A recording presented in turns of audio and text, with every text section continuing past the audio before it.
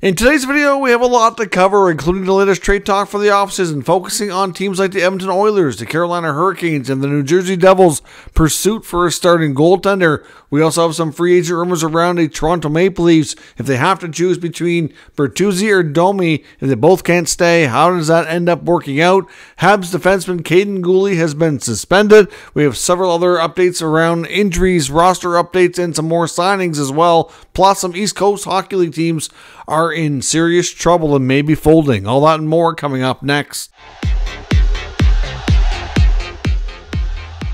So welcome back to another video here at Top Shelf Hockey. As I mentioned, we have a lot to cover in today's video. Let's kick things off with several updates from the Department of NHL Player Safety. Let's get started first with Montreal Canadian defenseman Guhle.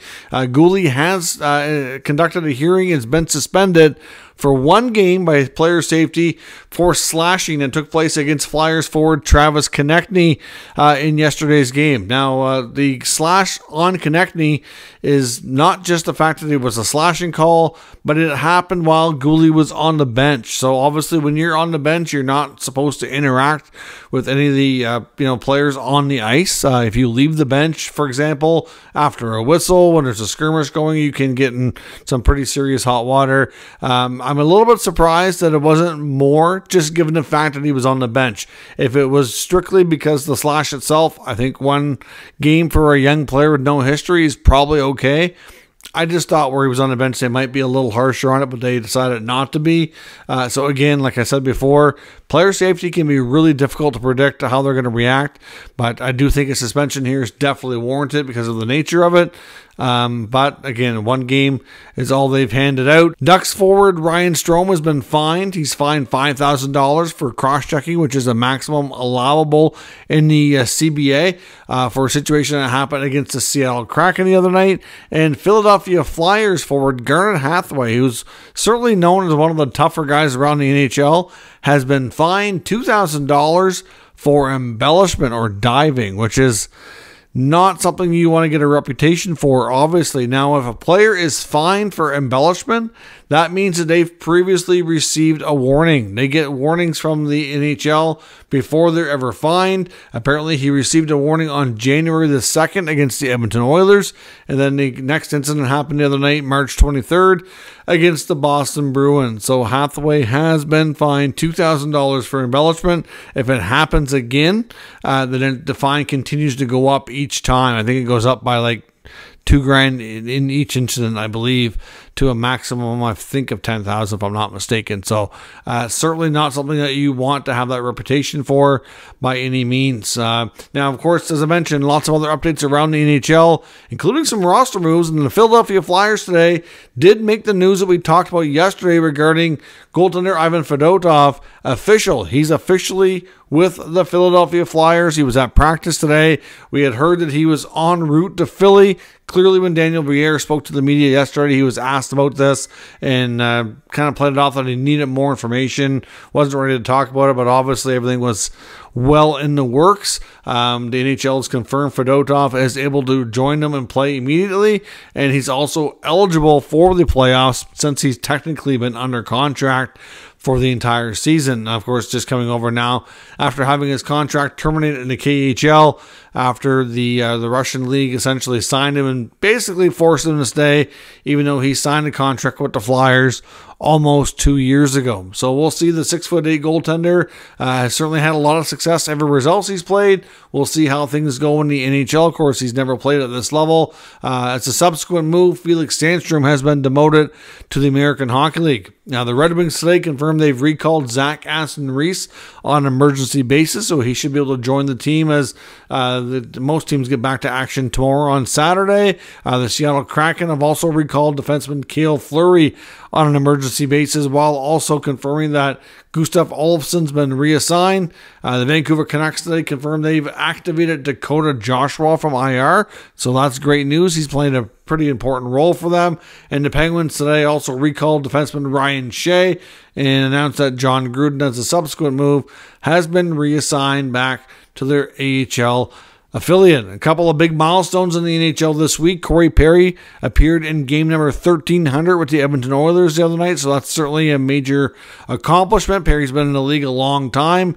He very well could hit other milestones beyond that, considering we don't know how much longer he'll continue to play, but he's still producing and certainly being an active member of the Oilers and obviously can still play it. So hard to say how long that'll go, but 1300 is his current milestone. And Washington Capitals defenseman John Carlson is expected to play game number 1000 tomorrow night against the Boston Bruins. They do have a ceremony planned for him to celebrate the accomplishment back in Washington later in about a week or so's time once they get back and are at home. I think it's April 7th that they plan to do that. So good on John Carlson. He's had a heck of a career. Nice to see him hit that major milestone. A couple of signings today as well. The Seattle Kraken today confirmed they've signed prospect Lukas Dragicevic. He's a second-round pick from the 2023 NHL draft. He gets a 3-year entry-level contract, $950,000 AAV. The Nashville Predators today also signed prospect Ryan Ufko. He also gets a 3-year ELC. He was a 4th-round pick back in 2021. Recently wrapped up his college season with the UMass Amherst team, who lost a heartbreaking game to the U of Denver after it went to overtime. After UMass Amherst, I believe, kind of pushed that one further than they were expected to. Had a great season. He was co-captain there as well. So he's going to be now getting his pro career underway with the Nashville Predators. And the Toronto Maple Leafs today confirmed they've extended defenseman Simon Benoit on a 3-year contract, average annual value of $1.35 million. I think that's a great deal for the Leafs. He can certainly be a solid third-pair defenseman. He seems like he's been a good fit in Toronto since coming over during free agency from the Anaheim Ducks last year. Benoit was not qualified by the Ducks, becoming an unrestricted free agent, and got an offer from Toronto, and it's worked out rather well. So like I said, for them to have a third pair D extended for 3 years, that's certainly great news. Like I said, he's been a great fit and should be somebody that they can rely on here over the next number of years. He's certainly not afraid to play the rougher, tougher style of game, not afraid to drop the gloves. So I think he was a great find for the Leafs, and good for them to get him extended and to stick things out on a longer-term basis. Now, as I mentioned, one of the other bigger news stories that's not really getting a lot of attention, but to me is pretty important for a lot of these prospects' futures. There's a couple of teams in the East Coast Hockey League, the ECHL, which are in trouble, and we don't know the future of those teams. They may end up folding, and they both impact the Toronto Maple Leafs and the Montreal Canadiens. The Habs affiliate in Trois-Rivières and the Toronto Maple Leafs affiliate in Newfoundland and Newfoundland Growlers. They're both actually owned by the same company, and the company that owns these teams are actually in the process of going bankrupt. They were told by the league they had to sell these teams by April 2nd. That is very unlikely to take place given the short time span, or the league appears like they're going to be taking them over. There's a big meeting on April 2nd to determine if these teams are even going to be permitted to play out the rest of their season.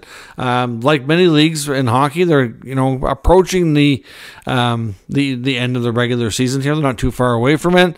So obviously that would be terrible news for these teams and their prospects to no longer have a place to play and for their seasons to come to an abrupt end.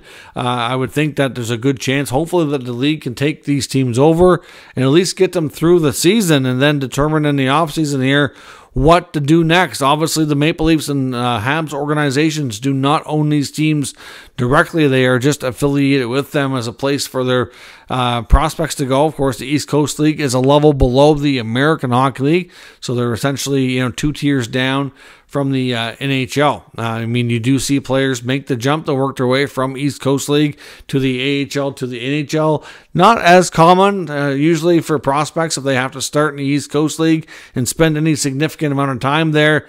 Oftentimes they don't make it, but some do. There are some great examples of that, Tanner Jeannot being one of them, and there's others as well. So certainly certainly be curious to see how the East Coast League handles these situations with these clubs here, with the, like I said, that ownership group going into bankruptcy by the looks of things. So I know Newfoundland, for example, that team is extremely popular over there. We just saw Terry Ryan come back out of retirement for one game because they were short players and had a big appearance there back a couple months ago. So I know the Newfoundland team has a lot of passionate fans. They'd be incredibly sad if the team is no more. I know that for sure. So hopefully they can get things sorted out and get new ownership there for the future to keep these franchises. If the East Coast League loses a couple of teams, that's not going to be good for the pro hockey teams and their prospects in general. So we'll see where all of that goes. Now, as I mentioned on the rumor mill front, lots of things to talk about here today. Let's start with the Carolina Hurricanes. There's some expectations around the NHL that the Hurricanes are most likely going to try to move the former third overall pick in the 2018 draft, Jesperi Kotkaniemi. He's very much likely going to be a trade target this offseason. The Hurricanes are very much expected to be a cup contender. We'll see how the playoffs go. Barring some kind of significant increase in production from him, then I suspect, it's not going to be easy to do, but they're definitely going to try. The Hurricanes need cap flexibility as bad as anybody. Of course, they have guys like Natchez and Jarvis are going to be looking for new deals, getting extensions. And, of course, between Brady Shea and Brett Pesce, they obviously want to be able to retain at least one of those defensemen, and it's going to be tricky and challenging to do all of that. So certainly getting some extra cap space would be great. He makes $4.8 million, but the problem is he's signed for another 6 years, and his production hasn't really been where it needs to be. I don't know if a team like San Jose or Anaheim or one of the Western teams that are rebuilding, if they'd be interested in this kind of player who they can give a bigger role to. But yeah, 6 years left at $4.8 million. Not looking so good. I think the Carolina Hurricanes, they've got to have regrets over that offer sheet. I know from a fan standpoint and from somebody who reports on the league, from an entertainment standpoint, the offer sheet was huge. It was nice to see teams being bold for a change and getting outside the norm. But, I do wonder if they have regrets right now.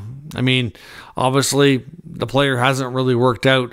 And now they're stuck with a long-term contract. He does have a form of a no-trade clause too, but it doesn't kick in for another season, so they still have time to try to move off that if they can. I'm not sure how that would go, if they'd have to eat some money or what have you, but they're going to be looking for cap flexibility to try to retain as many of those other guys and make them satisfied with their new contracts. So Kotkaniemi could be a victim of the numbers game here, but certainly, like I said, he's overpaid, so it's going to be very, very challenging to do. Lots of speculation about the Oilers and the future of Evander Kane.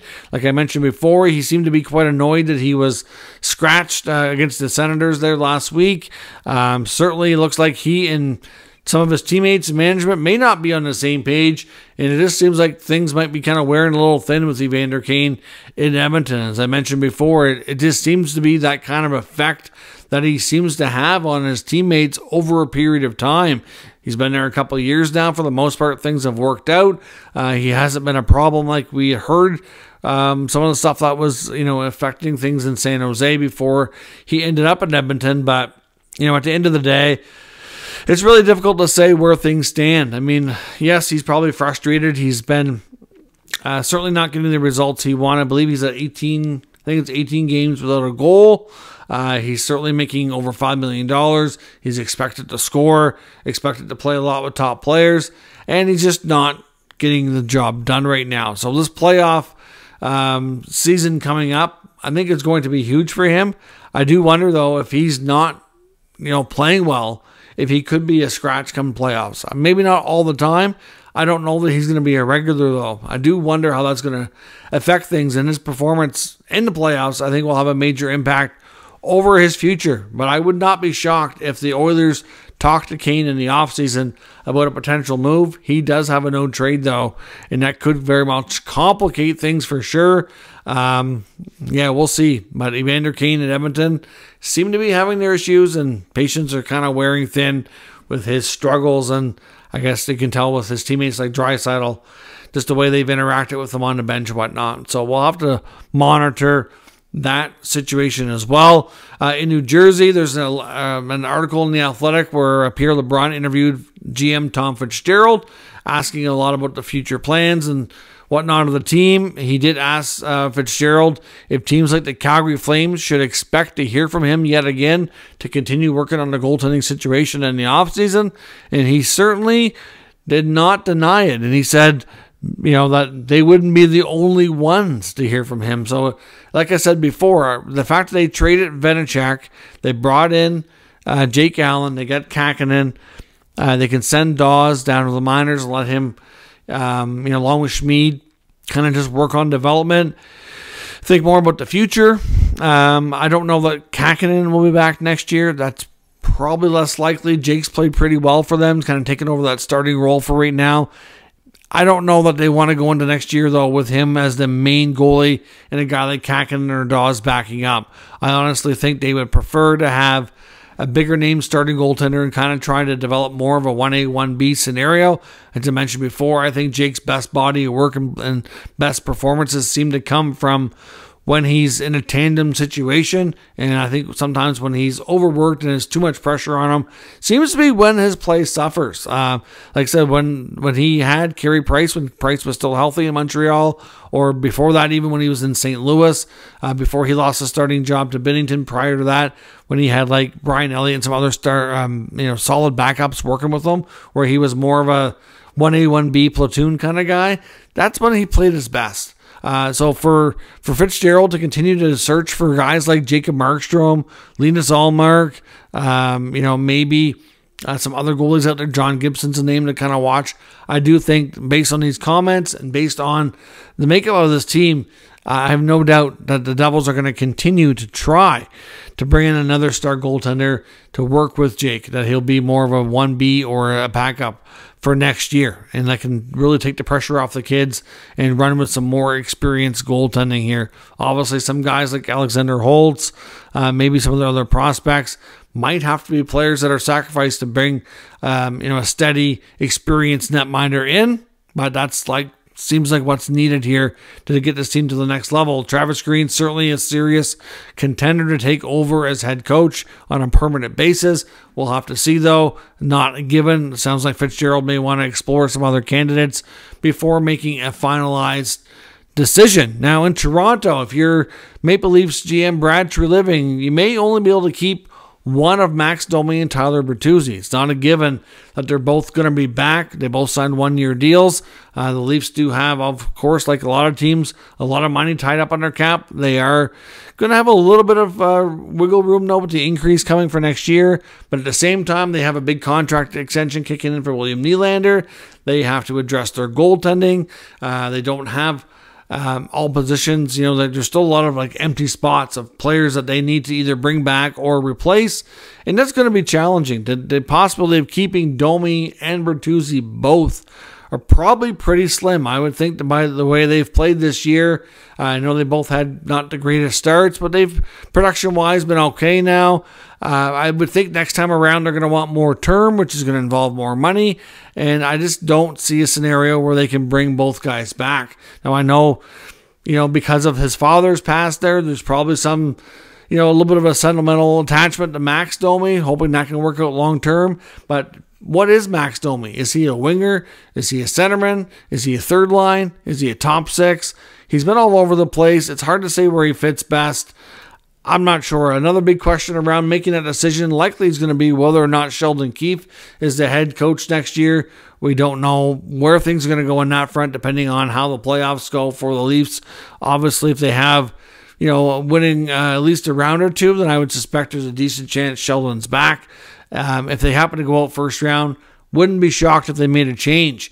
And if they make a change, I think a lot of that's going to maybe depend on some input from that coach as well as the current management group. Obviously, Bertuzzi, more of a goal scorer, whereas Domi's a little bit more of a setup guy. He's going to give you less goals, but more assists. A little bit of versatility because he can play on the wing. He can play center. I think he's a better winger myself, but nice to know that he can be a center fill-in if you're kind of stuck or you have a unexpected injury, something along those lines. I'm not really sure who I would pick because they are kind of different players, but I kind of think it depends on where you think each fit, and it kind of depends as well on what else you have and where you think you need the help the most. I think you could probably make an argument for each player, but like I said, unless one of them or both of them take a significantly under market contract, which I don't know they're going to want to do yet again. I think they're probably both looking at things like they gave up some term for an opportunity to join the Leafs with the hopes of extending. If they're not able to get both guys worked out and you can only keep one, who's it going to be? Which guy do you keep and why? Let me know your thoughts down in the comments down below. And of course, that's all for today's video. So let me know your thoughts on all of today's news and rumors down in the comments. We'll discuss further. Of course, if you're new to the channel, make sure you subscribe and stick around. We'll keep you up to date with all the news, rumors, and analysis of all 32 NHL teams. Thank you for watching, and I'll catch you next time.